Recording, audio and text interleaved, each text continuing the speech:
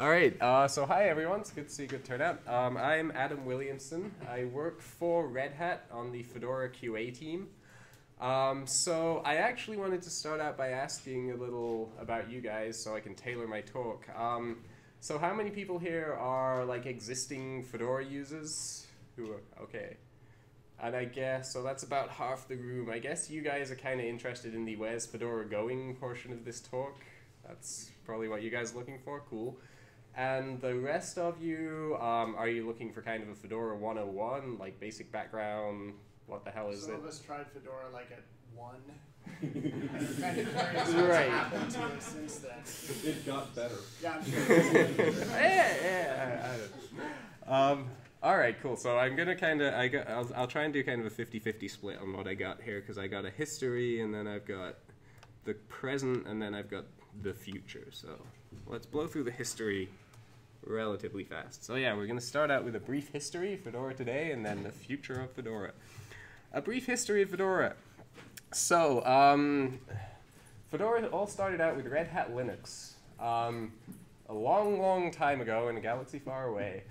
The world was very different, and people were trying to figure out, you know, Linux was this new exciting way to run Unixy things on PCs for not much money. And people, enthusiasts, people a lot like you, only your 20-year-ago predecessors, wanted to be able to run Linux on their computers. So various people would try and bundle up, you know, enough software to have an entire operating system and then send it out to people. And Red Hat Linux was one of the earlier distributions. It became a company, and they tried to sell operating systems in boxes, which was the deal at the time. You put your operating system in a shiny box and put it on the shelf at Best Buy and tried to get people to pay you $80 for it. And this was how Red Hat went from 1994 to 2003 when Red Hat Linux 9 came out. This is a screenshot of Red Hat Linux 9, which I pulled up from Wikipedia. It's a licensed GPL v3+, so there you go. So at this time, around 2000 to 2003, Red Hat sort of backed into the business model it more or less still has today, where they realized that trying to sell an operating system to an individual geek for $80 is not a great business model, and no one has ever managed to make much money doing this. But they managed to back into the business sort of server market and realized this was where the real money was. I've heard tell, and I don't know how true this is, but it's kind of an internal rumor that one of Red Hat's largest early markets was porn sites who needed, you know, cheap, reliable, large-scale servers. So that's, you know, that's where Red Hat came from. So they were sort of developing into this market, and they realized that they didn't really want to be in the business of producing an entire individual person operating system with a desktop on a commercial level and trying to sell it to people anymore. So what they decided to do was that on the commercial side, they were going to focus on server sales. And we were going to have this product called originally Red Hat Advanced Server, which became Red Hat Enterprise Linux. And that was the thing that we'd sell to people and make money. And then they didn't want to lose their connection to the enthusiast community, to the user base, because this is a valuable thing to have. We want people like you on our side, even if you aren't giving us money directly, right? So the decision was to kind of split things in two, and we'd have the big, shiny, serious enterprise side, and then we'd have a community distribution, Fedora. Fedora was actually a pre-existing community and project which provided additional packages for Red Hat Linux, but there was a kind of mind meld that went on. I don't know the details because I wasn't there at the time, and we wound up with an operating system called Fedora Core, which was, as it says there, more or less Red Hat 9 with the serial numbers filed off. It really wasn't very different. But it was all rebranded, and the big deal was, you know, we put it out there for free. You could go and download it. You didn't have to pay anything. We didn't want you to pay us anything. You couldn't pay us anything. And the idea was to try and get the community together with the Red Hat staff to develop something in collaboration. And Red Hat, and again, this is still how we do things to this day, more or less. Red Hat would then take Fedora and use it as a base for all the shiny products it would try and sell to enterprise people. And this, so it's been, since 2003, this basic model has been in place. So from there, at the time, there was still a split, in a sense, between, yeah, let's start with this slide, between Red Hat and the community. There was Fedora Core, which was the central part of the operating system, all the really important bits, the kernel, the desktop, the init system, blah, blah, blah, blah, blah. And at the time, only Red Hat staff could actually maintain that stuff. You could see it, it was all out in public, but no one else had commit access to it. Then there was extras, which was everything else, and this was where the community could maintain things, contribute things. So then the next sort of big step in Fedora's evolution was in 2007 with Fedora 7, which was no longer Fedora Core 7, it was Fedora 7, and there was a merge between Core and Extras, and at that point, in the old system, things were kind of maintained differently. Like, there were different build systems. There was a Red Hat internal build system, which Fedora Core came out of, and a public build system, which Extras came out of. There was a big overhaul at that time to use a unified build system, which is called Koji, which we still use today. A unified update system called Bodhi, which we still use today. The actual release pipeline was sort of overhauled a little bit, so now we had live images, which we didn't have before. So this was kind of a big point in Fedora's history where it became more of a genuinely, not independent, but cohesive community that was identifiably different from Red Hat itself. Then we're going to skip forward again, because again, I'm trying to keep this part not too long. There was various stuff that happened, obviously, between 2007 2014. You know, we do stuff, and we'll come to that in a little while. But the next really big overhaul to Fedora was what we called Fedora.next, which was a couple of years ago, with Fedora 21. And up until this point, ultimately, we were still shipping an operating system. It was still connected back to that 1994 idea of the operating system in a shiny box. You didn't get a shiny box anymore, but you could get a KDE version, you could get a GNOME version, but basically we were trying to give you a big bunch of bits in a box and let you do stuff with it. We didn't have much focus around, hey, maybe this person wants to do this, maybe this person wants to do this. So the big idea with Fedora Next was we tried to focus in on specific use cases. There's workstation, server, and at the time, cloud. And we said, okay, we defined an audience for each of these, we defined the core needs for each of these, we defined the core components of each of these, and organizationally, we set up working groups within Fedora, and we said, okay, your responsibility is Fedora server. Your responsibility is Fedora workstation, which isn't something we had before. So this was, I think, generally considered quite successful. We're quite happy with it. It allowed us to rebrand the website, all sorts of things, and really have much more focus around. Now when you go and see what is Fedora, what do I want, you can pick one of these use cases. It just sort of made things a lot more focused, and it helped with our internal organization as well.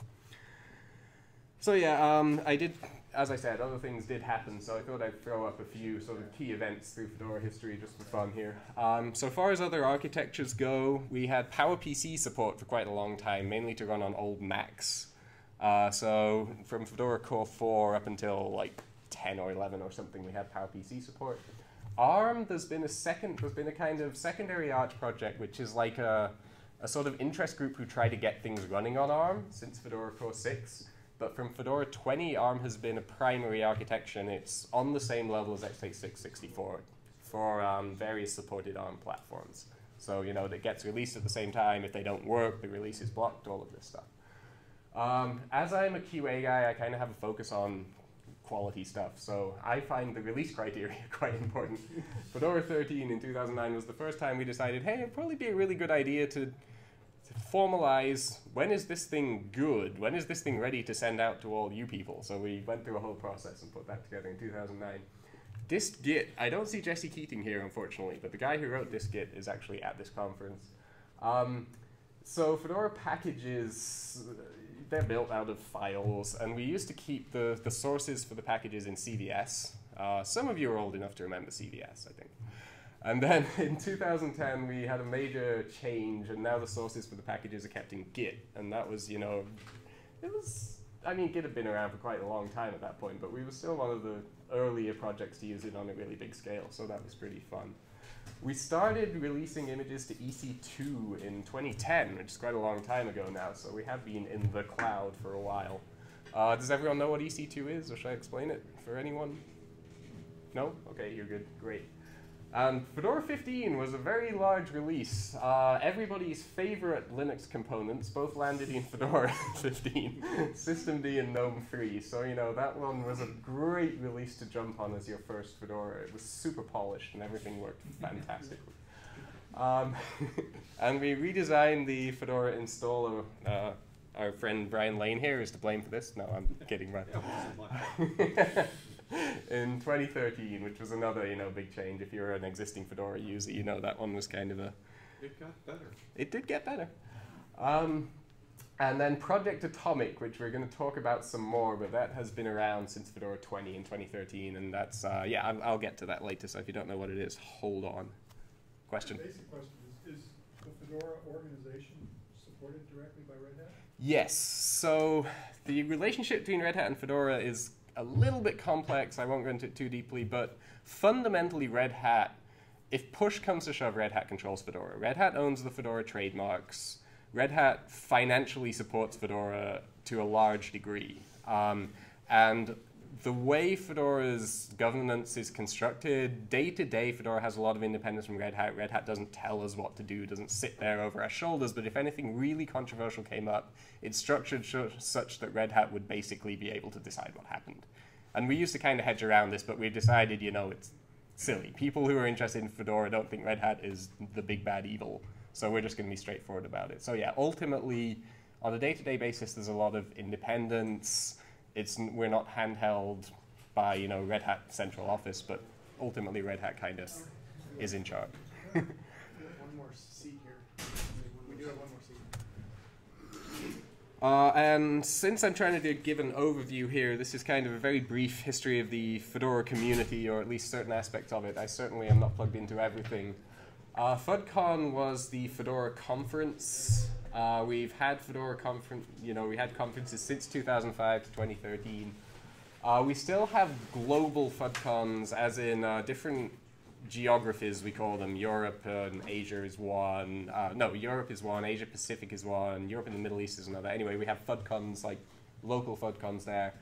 The conference was rebranded as Flock in 2013, so we've run Flocks annually since 2013, and every year, like, it alternates. One year it'll be in North America, the next year it'll be somewhere else. North America again, somewhere else.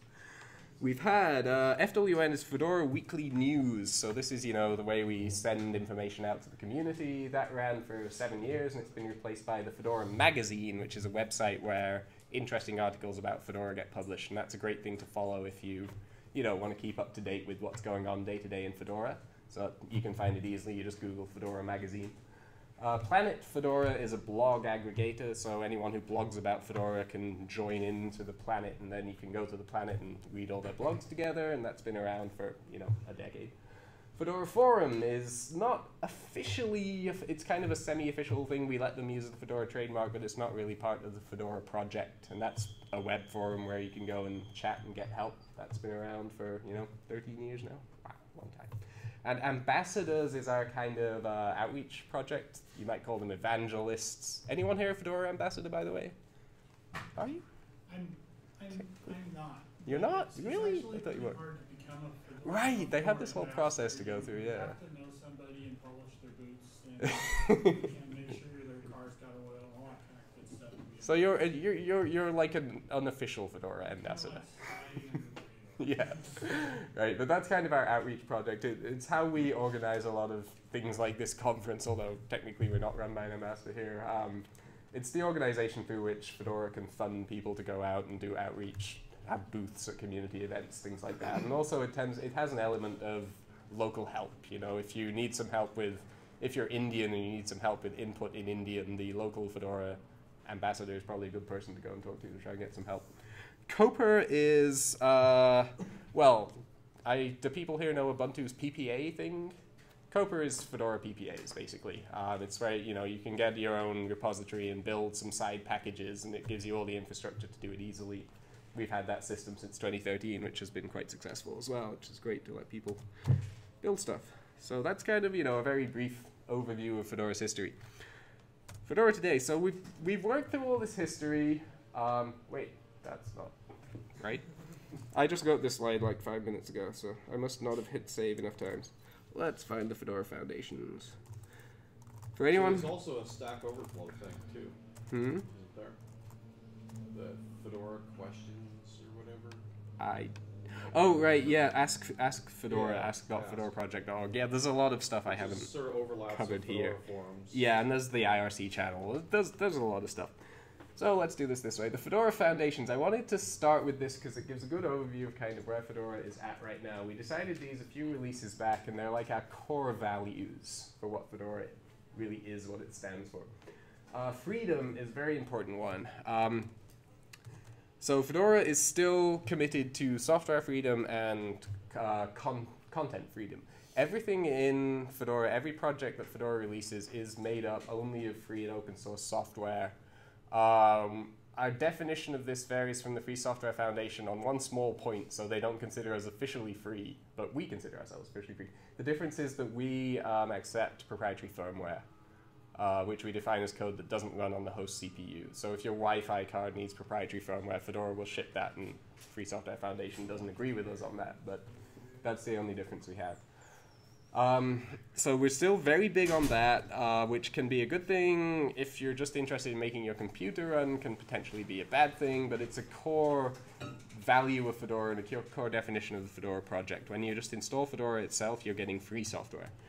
Friends, the community is an important thing to Fedora, and Friends is the value that represents community.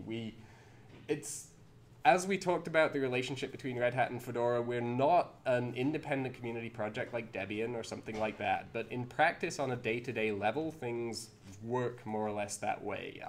Even the Red Hat people like myself who are involved in Fedora, most of us, we consider ourselves members of the Fedora community kind of first and foremost, and that's how we try to organize our work. I'm active with Fedora contributors and Fedora users every day. I'm much less active inside the Red Hat hierarchy. So we try to keep a focus on having a genuine community where your importance, worth, value, however you want to say it, is defined by your contributions to Fedora and not your relationship to Red Hat.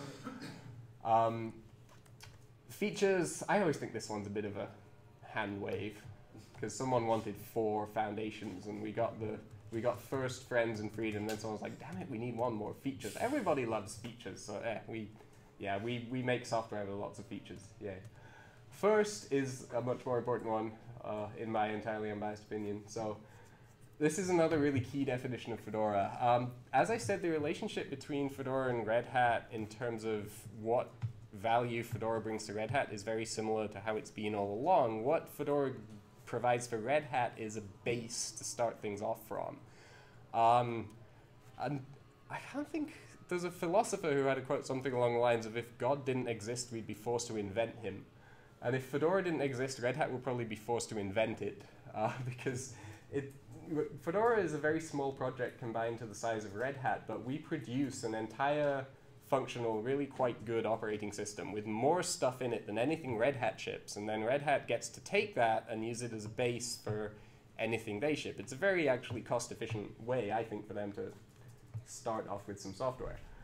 So what this means for Fedora itself is that it's very important that we do new stuff, we stay on the cutting edge, we try not to stay on the bleeding edge, but we definitely want to stay on the cutting edge. We want to have new things, not just new versions of software, but new workflows. We want to stay up to date with how enthusiasts are using things. What you want to be playing with, we want to be providing. So first is a very important value.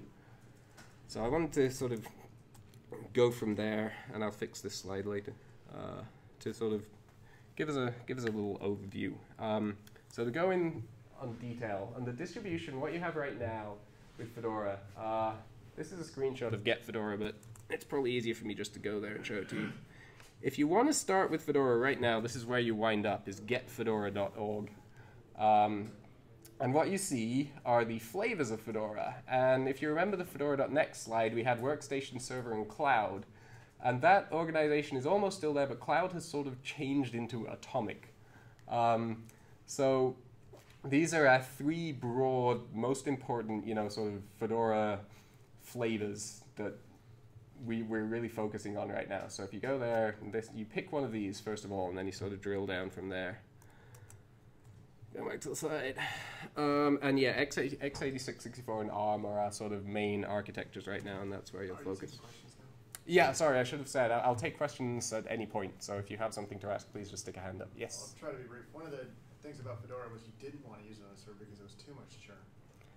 And so there's like 2/3 of your thing is about servers. Yeah, this is an interesting point. Should I address it now? Yeah, let's address it now. So we think Fedora is actually a good choice to use on servers in certain situations.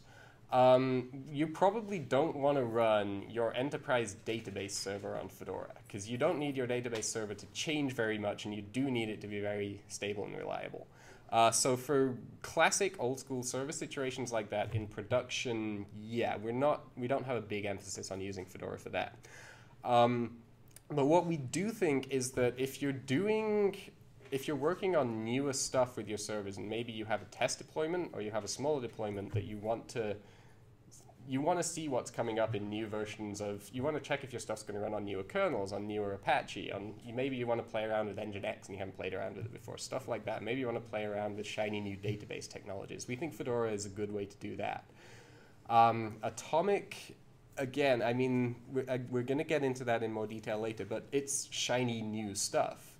And the place where Red Hat does shiny new stuff is in Fedora. And like if you want to be playing around with that shiny new stuff before we've really worked out exactly how we want everyone to use it and shipped an expensive Red Hat Atomic product, then Fedora is the place to be doing that. The other thing I'd say is that in practice, if you don't mind updating when the updates are there, Fedora server actually, I run all my personal servers on Fedora and I upgrade them every 2 releases, and stuff goes wrong on upgrade occasionally. Stuff always goes wrong on upgrade occasionally, but I've never had to take more than 4 or 5 hours to get everything working again. So out of every 13 months, 4 or 5 hours isn't that bad. Is that 4 or 5 system hours or 4 or 5 hours including human hours? Developers who have to fix the code and all that. Usually it's just configuration stuff. The most common thing I have is like, oh, I didn't upgrade and something I do causes SE Linux denial, so I'll have to set up a local SE Linux policy, something like that. At an application level, you don't normally have to have code. Not usually, and sometimes there's a new version of an application it's not backwards compatible without me doing something, that kind of thing. It would be annoying if you were running a giant server farm. If you're running a personal server, it's actually not a huge deal. Once you know the changes, you can automate it. Yeah. Throw Ansible at it and you can Yeah. The upgrade story with Fedora has got a lot better. Yeah. Since the time you were using Fedora. We used to. It's very painful. It used to be that if you asked us how to upgrade Fedora, we'd say, well, you can do this, but you probably just want to throw it away and start over. We don't say that anymore. The upgrades work a lot better now. My development server has been upgraded since Fedora. I think I checked it the other day. It was like 19. Yeah, my desktop started as 15. Now. It's 26 now. So, yeah, for just desktop upgrade path, it's actually working pretty good. Yeah, we made the technology better. Sorry, there was another question in the back. Is there any overlap between the Fedora server and the CentOS branch? Overlap. So CentOS is still basically debranded Red Hat. I don't know if anyone doesn't know the background. So we talked about Red Hat's business model earlier, and the business model is that we sell you, shiny server operating systems. That's not quite it. We sell you support for shiny server operating systems.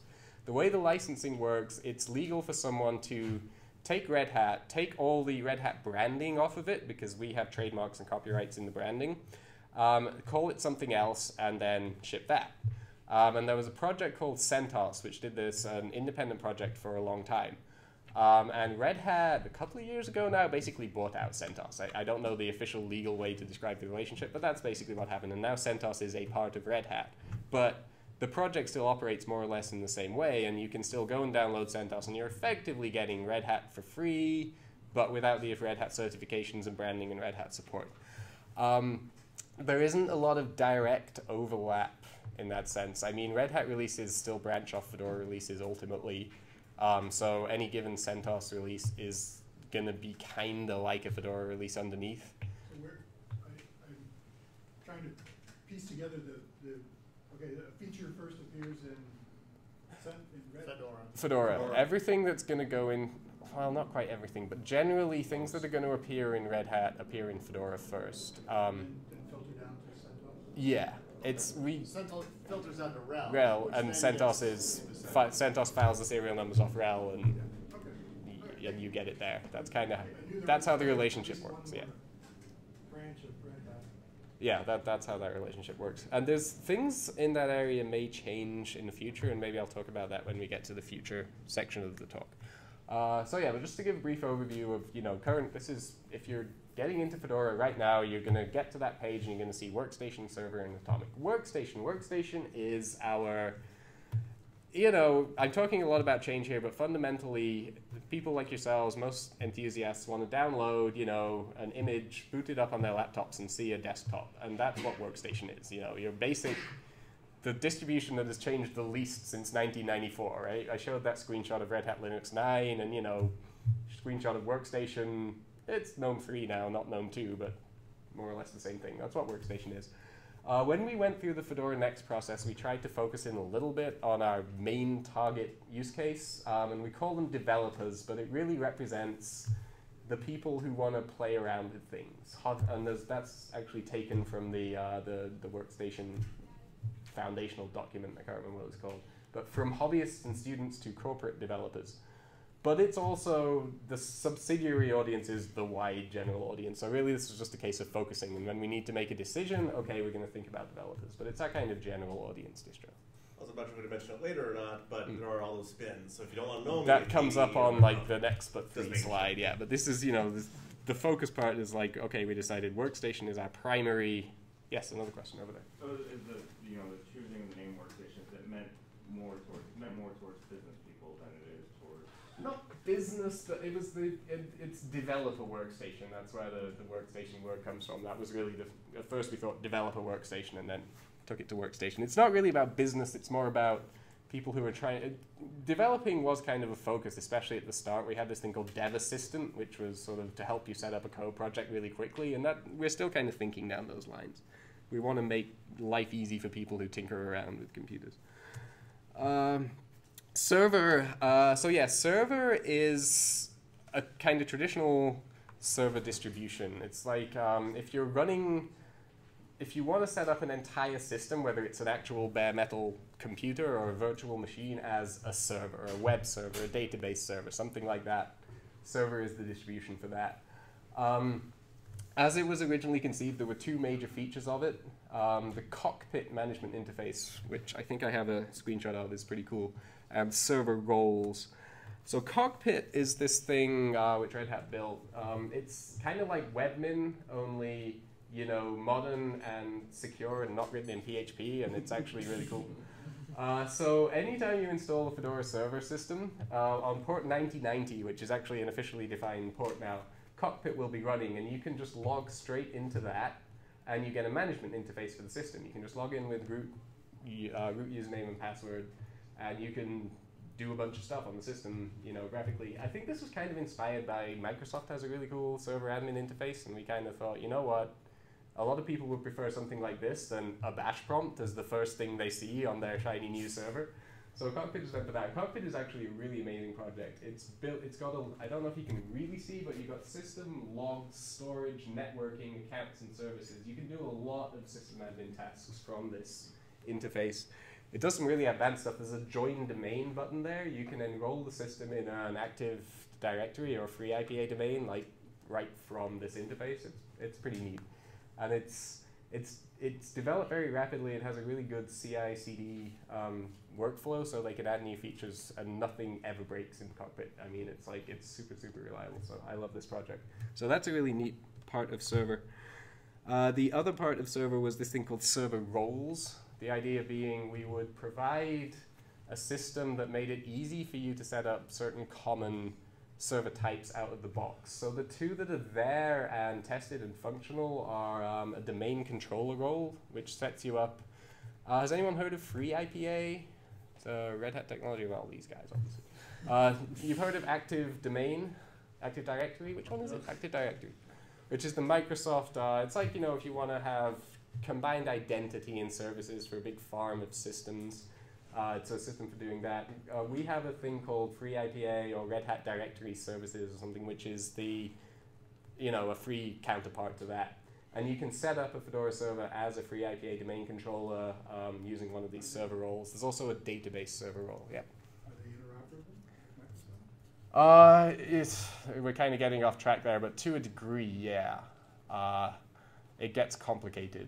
But yeah, you can, it's interoperable in the sense that if you've got an Active Directory domain and a free IPA domain, you can kind of share trust across them and stuff. But yeah, I run a free IPA setup for myself. I don't run an Active Directory setup, so I don't have all the technical details, and it's also a complex topic. So there are people I can direct you to who can give you more accurate details on that than I would be able to. If you're forced to run a Windows server, you could affiliate it with. Yeah, there is some way of kind of mind melding so that trust is shared between the two. Anyway, the point was that's one of the roles you can set up. Another is a database server role.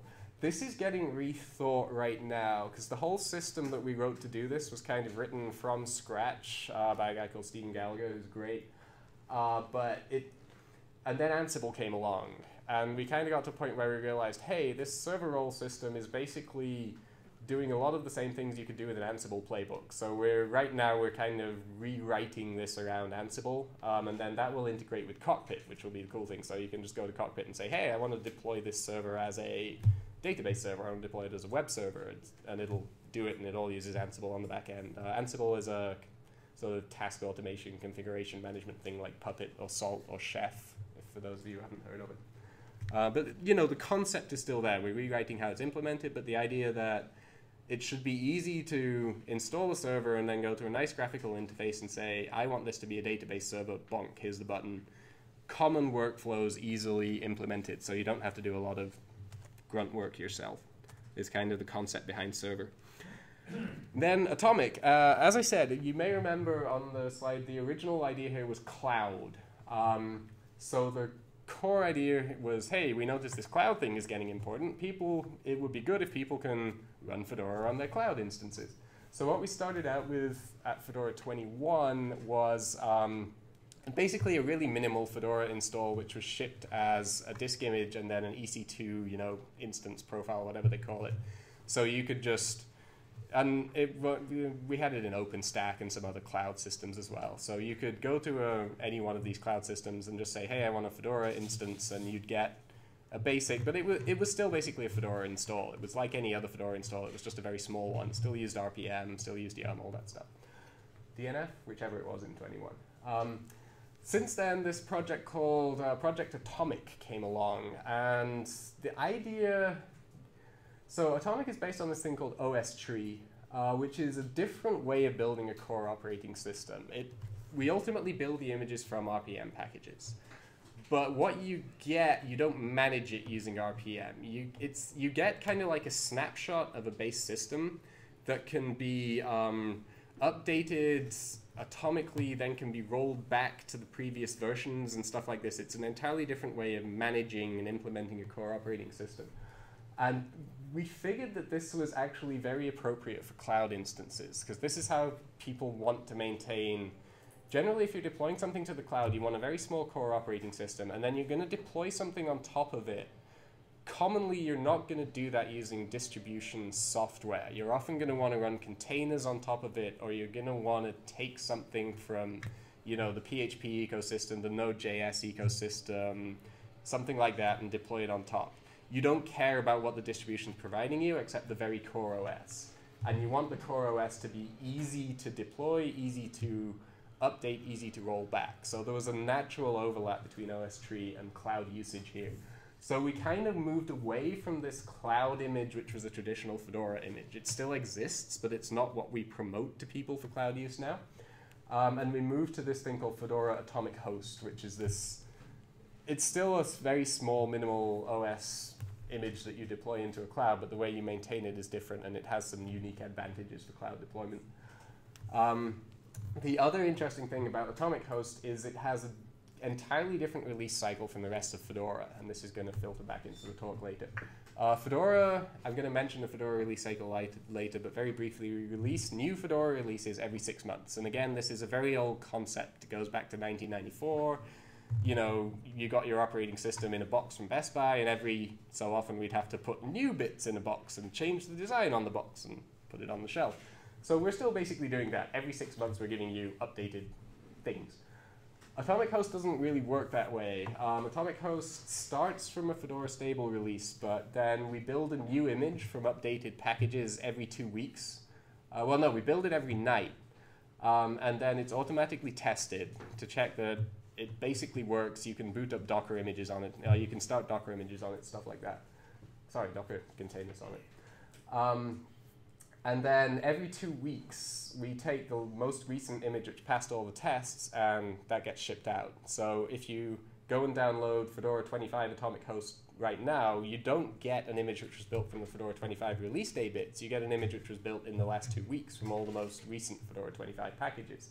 And if you have a deployed system, when you update it, what you get is the latest 2-week snapshot. So as well as demonstrating this new OS tree technology and letting us play around with that and getting advantage from that, this is also letting us think about how we do different release cycles rather than a whole bunch of new bits every 6 months. So yeah, someone mentioned spins. Was it Green? It was you. Thank you. You were way ahead of me here. We tried to focus down on these 3 really core use cases, and for various reasons, these 3 cases actually parse out to about 15 or 20 images. But we also still provide other desktops than GNOME. There's a KDE live spin, we call it. There's a Cinnamon, there's an LXD, there's an XFC, there's an LXQT, there's everything. I don't know what the hell else we have. There's some specialized things. There's a security spin if you're really interested in like pen testing and stuff like that. There's a spin which comes preloaded with a bunch of pen testy software. It's called the security spin. There's stuff like this. We have procedures for where people can build these, and they get released along with the rest of the distribution. So that means that we have Fedora 25 shipped a total of 53 different images. Fedora 26 nightlies currently have 58, which is significant to me because I get to test them all, or at least the ones that are release blocking. So this is an interesting challenge to deal with these days. I want to do a nice graph which goes up over time and says, Fedora Core 1 had 6 images, but I haven't quite managed to plot that out yet. So yeah, the Fedora life cycle. This is where we're at right now. This is how everything except Atomic Host works. So yeah, we're still harking back to the model of there is an operating system, and you can have a new version of it every so often. So every 6 months we ship a new Fedora. Right now, the most current stable is Fedora 25. 26 is supposed to come out next month, I think. And then each release is supported until 1 month after the next but one release comes out, which is a mouthful to say, but basically if you're running Fedora 25, it'll be supported until 1 month after Fedora 27 comes out. The idea of this is that you don't have to update every 6 months. If you are running a server, you can update every 12 months instead, which is slightly less bad. And also, if one releases a complete lemon on your hardware or something, you can just stick with the previous one and wait for the next one. We have regular updates, as opposed to new releases of the entire distribution. We just ship updates for the stuff in the current distribution. Fedora specifically here is a little more adventurous than a lot of distributions. Ubuntu's update policy is quite focused on only fixing security issues and major bugs. Fedora, we tend to we fix security issues and bugs, obviously. Many packages will also ship just new releases of the software if they're backwards compatible. I mean, all distributions do it for stuff like Firefox, but more applications in Fedora you'll get updates for on a regular basis, which is good if you want shiny new features, maybe bad if you don't like downloading huge amounts of data or new bugs. It's a trade-off. But that's Fedora is first, right? So that's part of the first foundation. We ship kernel point releases as updates is a quite important feature of Fedora. We didn't used to. It used to be whichever kernel version came with the release was the kernel version for the life of that release, but we changed it a few releases back because it's just, even for 12 months, it's difficult to maintain the security of a kernel that upstream isn't maintaining the security on. So basically, right now, Fedora 25 is on kernel 4.10. A little while after 4.11 comes out, Fedora 25 will get for kernel 4.11, yes. How close to the mainline kernel are you? Pretty close. There's a lot of Fedora kernel developers are upstream developers too, and we work really hard to push everything we want to change upstream. I think there's very few things that we really want in Fedora that upstream doesn't want to merge for some reason. That's like 3 or 4 patches. It's nothing huge. And then otherwise we kind of have, maybe 5 or 6 patches that are just haven't gone through the whole process, but they're on the line to get merged upstream usually. It's So very nearly identical. pretty close, yeah. Usually you can file bugs. If you get a kernel bug in Fedora, you can just file it upstream, and it's almost always going to be accepted. They won't be like, oh, you're running a distribution code. No, usually it'll be fine. Upgrades as opposed to updates, that's a version bump. So when you're going from Fedora 24 to 25 to 26, we were talking about this in the corner here. Historically, this was famously a weak point for Fedora. If you tried to upgrade your system, you probably had about a 50-50 shot at it, maybe a 30-70 shot at it. It's now a lot more like 90-10. There was various iterations of trying to make the upgrade process better, and we've got pretty good at it now. There's basically a system which figures out the packages that need updating, downloads them all to a side place, reboots the system to a very minimal environment, installs all the updated packages, and then boots back.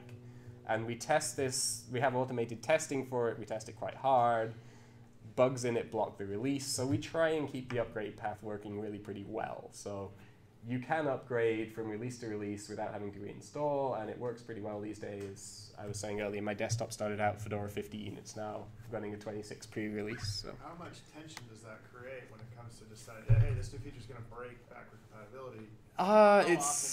It's not as much of a problem as you'd think. The last time we had a really big one like that was actually the Grub 2 migration, which I think was Fedora 17. There just hasn't been anything come out since then which we couldn't cope with. The system where you reboot to a minimal environment and do the upgrade there helps a lot. And there's actually even a setup where if you need to, it can do the upgrade, it can upgrade certain components even earlier. It can do it basically from the init ramfs, but we've never actually had to use that so far. So yeah, the technology helps with that.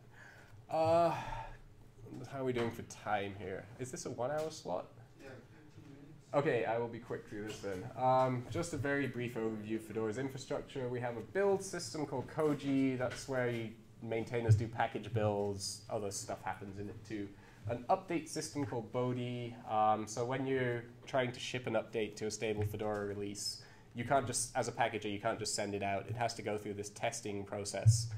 You ship it, people who have the testing repositories enabled can install it and try it out and see if it works and send feedback. And then once it's been sitting there without negative feedback for long enough, or it gets enough positive feedback, then you can ship it to regular users who don't have the testing repository enabled. The system that handles this is called Bodhi. Composing the entire distribution, the way we build those 58 images is this thing called Punji, which this was another big change a few releases back. The way Fedora did this and the way Red Hat did it had kind of diverged, and we merged them back together into Punji 4, which isn't really just a new version of Punji, but there's nearly a new tool, and it's a better tool. It produces lots of metadata. It's pretty good. Messaging, this is a cool thing we have. This doesn't mean messaging like Skype. We have a sort of project-wide message bus called Fed Message. So what that means is, say a new compose has just been finished. The compose system will send a message out on the Fed message bus, and anything else, anyone can listen to it. It's a public system. You can subscribe to it and get a message every time a compose completes.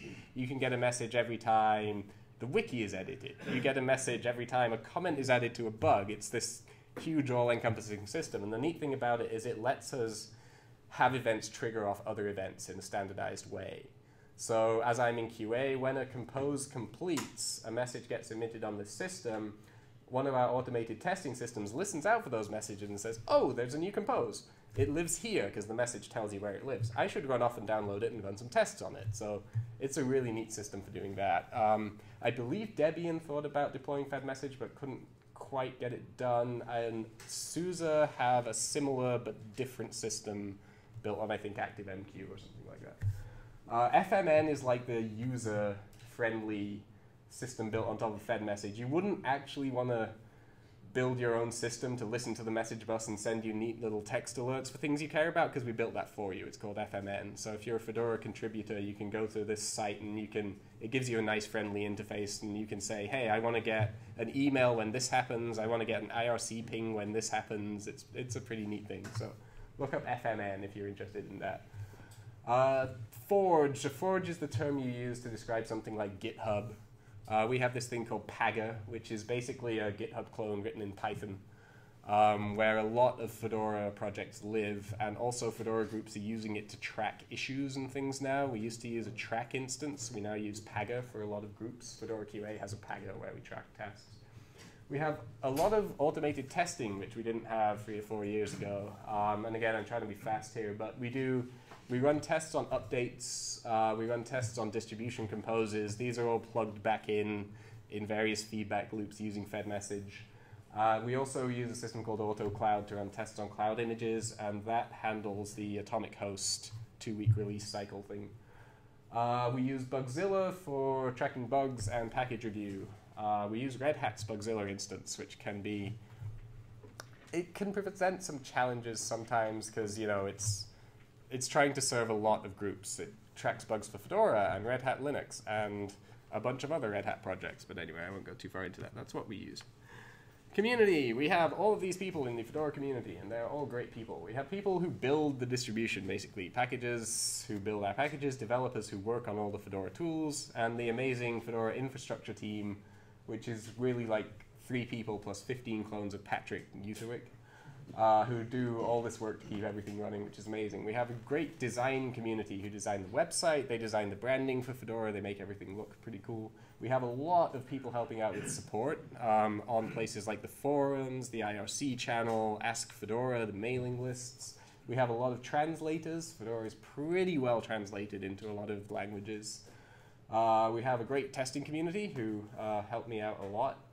And we have the ambassadors who go out and do outreach. So we have a pretty big community covering a lot of areas. And there's a site called Join Fedora, which you can go to if you're interested in helping out with any of these. And it's kind of like a central dispatch point for finding out how you can get involved. So I now have about 15 minutes for the future of Fedora, which wasn't my intent, but let's do it. I wanted to talk about, like, why do we need... This is a point in history where we do need to be rethinking a lot of things, and we're doing that. These are the reasons why. So anyone here know Dan? Dan Walsh, who is the SE Linux... Well, he's not anymore, but he was kind of like the SE Linux guy for a long time. He has a very unique way of saying Docker, Docker, Docker, which that first bullet point is a joke about. So the point here is that Docker came along and it changed a lot of stuff. People are very interested in the basic way of doing things that Docker presents. So if you're not familiar with Docker, it's a container system, and that's a way of isolating stuff on a system that's less heavy than running an entire virtual machine. It's heavier than a chroot, but it's less heavy than a virtual machine.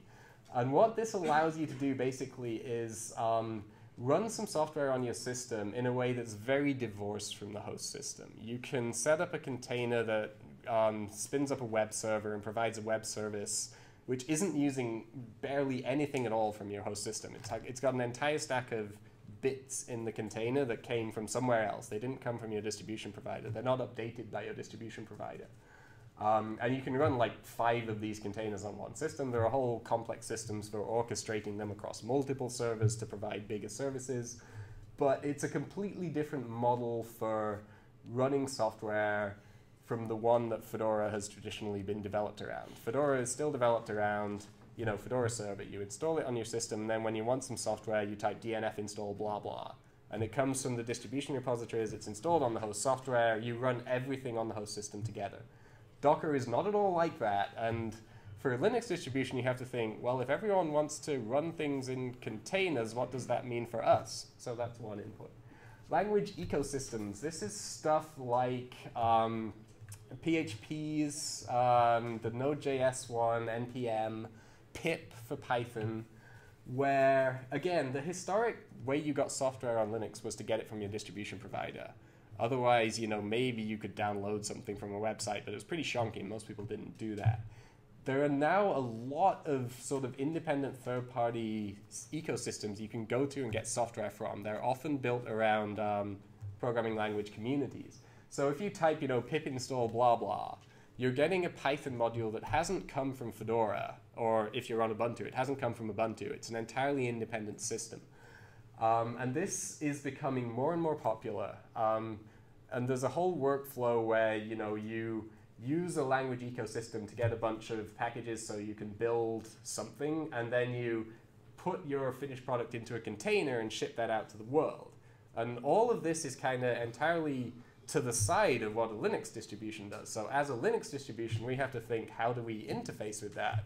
How do we make sense in a world where this is how people do things? Differing life cycles. Again, this is one that's been around a long time, but it's just getting more and more obvious. You know, again, we ship a single bucket of software that all has to work together so you can install it on the same system at the same time, and we do it every 6 months. The kernel's on one life cycle, GNOME's on one life cycle, KDE's on one life cycle. All these different bits of software are on different life cycles, and often, if whatever you're doing on your computer, you don't necessarily want all the bits to be updated at the same time on the same schedule.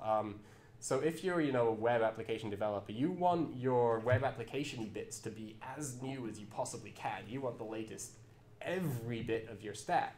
But you don't want the latest kernel every day. You don't want the latest systemd every day, right? Again, distribution methodologies aren't really built to enable this. So we have to think, how are we going to change things so we can live with this? Operating system application isolation. My favorite way to illustrate this is about cell phones. So when you have almost everyone has an Android or an iOS phone, right?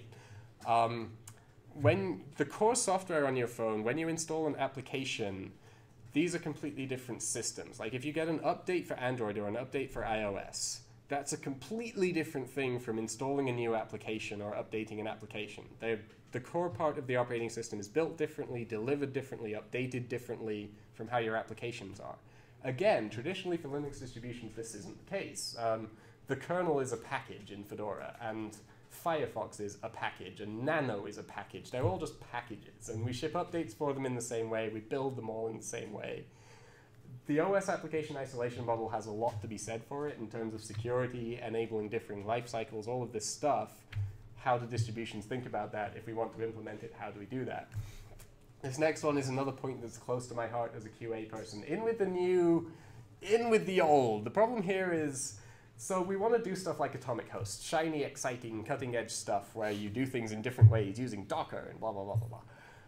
But a lot of people are actually still quite happy with the old way of doing things. And there's still a lot of people who still just want to get a virtual machine and install a distribution on it, put their web server on it, and run a web server.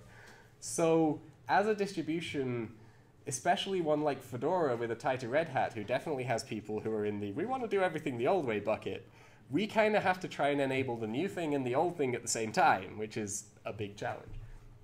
And lessened importance of the OS, again, overlaps with a lot of the other points. It's just, the operating system isn't the shiny, exciting place where things are happening anymore. For a long time it was, but now it kind of isn't. The operating system is something you just expect to be there, and then all the shiny, exciting stuff is VR and robots, and it's all being done in containers and tiny, high-level programming languages. The operating system, to a lot of people, isn't an area of interest in itself anymore. It's something that just has to sit there and work. Again, as a distribution, how do we think about that?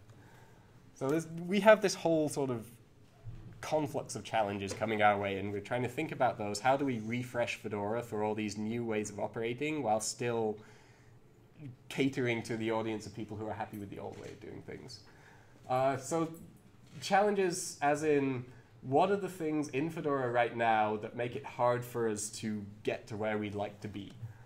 Again, this comes back to 1994. We still basically have a pipeline. It's a really good pipeline that lets us build a monolithic operating system out of packages. It's very good at that. It's not terribly good at doing anything else. At the bottom there, new capabilities, hacked up ad hoc. Anything we've added onto it recently so we can build cloud images, atomic stuff, has been kind of patched on to the old system in maybe not the way you would do it if you were building from scratch. So this has various limitations. We can't build small bits of the distribution very fast. I was talking to our release engineers last week, and to build anything besides a package for Fedora, we run through something called distribution compose process, which is really tuned to build everything, all 58 images, everything else, spit it all out in a big lump. If you want to just tell it, hey, I want to do a small compose and just build one image, the minimum time to do that is 3 hours. That's as fast as we can do it, which isn't great if you want to build it every time someone does a commit to a certain package. It's not going to work, right? We don't have any implementation of operating system or app space separation right now, really. We just don't have it. We're working on it, but we don't have it. Missing infrastructure for full CI. CI is continuous integration. It's basically the idea that when you test things all the time, you often see it in small projects on GitHub. If you send a pull request, there'll be some kind of bot which sets up a branch, lands your pull request, and then runs the software's test suite on it. And then it'll put some kind of comment on your commit saying whether it passed or failed. If it failed, they won't accept your commit, right? Fairly simple concept. Trying to do that at 5 minutes, yeah. Trying to do that at the distribution level is something that we'd like to do. I know a lot of other distributions are interested in it. It's really hard. You need a lot of infrastructure to do anything like that at the level of an operating system. We would like to do it or get along that path. There's a lot of stuff missing in our way of doing stuff that just means we can't really do it right now.